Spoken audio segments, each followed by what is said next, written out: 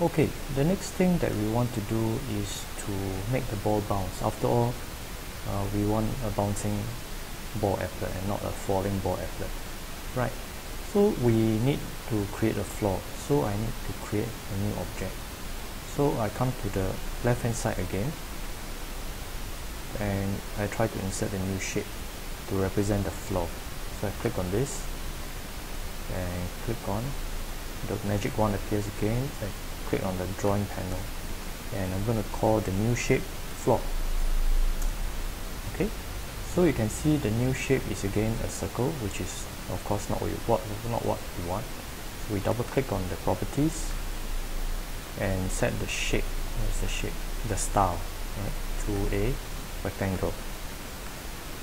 Okay, and we want the color of the floor to be gray, right, or maybe brown.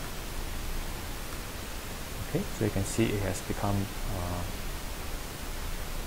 orange in color. Okay, the floor is also not big enough, so I'm going to set the horizontal size to maybe 200. So too big. Let's turn it to 100. Too big. 20. Still too big. Okay, okay, 2. Too big. 1. Okay, 1 is nice. Okay, the vertical size I'm going to set to 0.2. Right, in other words, from the top, the thickness is 0.2 units. Okay, where is the floor now? Right, so if you click on the applet and hold the left mouse button down, you can see the center of the floor, this center of this rectangle is now at about 0.5. Right, I'm going to set the horizontal position to 0 and the vertical position to be at let me see,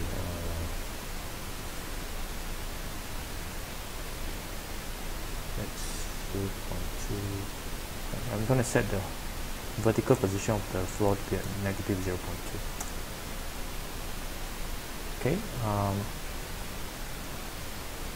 okay. Next, I'm going to set the size of the ball. Right, I'm also going to set the size of the diameter of the ball to be 0.2. Okay, why do I do that? Right, because if you recall, the floor has a vertical size of 0.2 and the center of the floor, right, you can see the cursor here is now at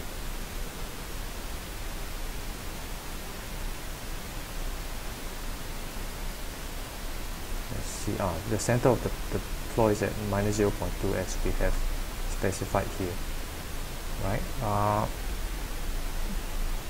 That means that when the center of the ball is when the bottom of the ball just touches the top of the floor, the center of the ball will be at x equals to 0, right?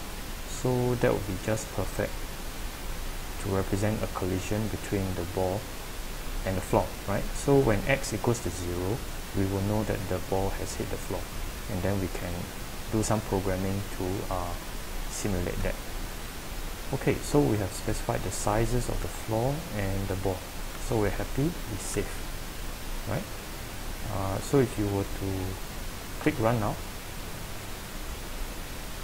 you will see something strange happening, right?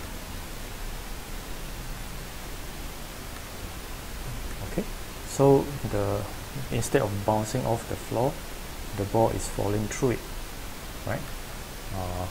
Which is not what we want. Okay, so we have to program the bouncing behavior, right? So what we want to happen is that we want the ball's velocity to reverse when the ball touches the floor. In other words, when x equals to 0. Okay, so under model, under evolution, we come to the bottom right hand side here. There's a button called event, so you click on that, then you click on an event. What's the event? The event is impact. Okay.